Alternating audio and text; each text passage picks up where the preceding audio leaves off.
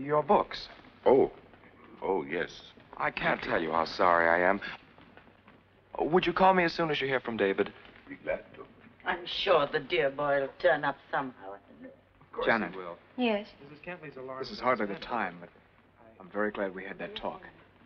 So am I. And David will be, too. I know it. Good. I'm so pleased.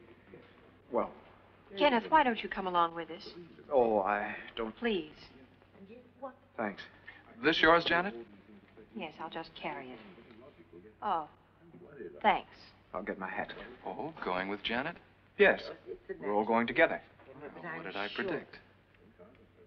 You laugh at yourself, David, for being so loud. Oh, good night, Mr. Kentley. I hope Mrs. Kentley's feeling better very soon. Thank you. You will call me the moment you hear from David. I will. Say good night to Philip for us. I'll get your Certainly. hat, Mr. Cadell. Mrs. Atwater, thank you so much for coming. Thank you for letting me come. I'm so sorry we have to leave. Goodbye. Good night. Good night. Thanks once more. That's not yours. John, about it. I'm very sorry we had to spoil it. You couldn't possibly spoil it, Mr. Kentley. Well, I meant by leaving so early. Good night. Be careful of Here those we stairs, are. Nita. I'm all right. Thank you, Mr. Watson. Good night. Good night, Mr. Cadell. Oh, you going too? Yes. Yes, I must. Good night.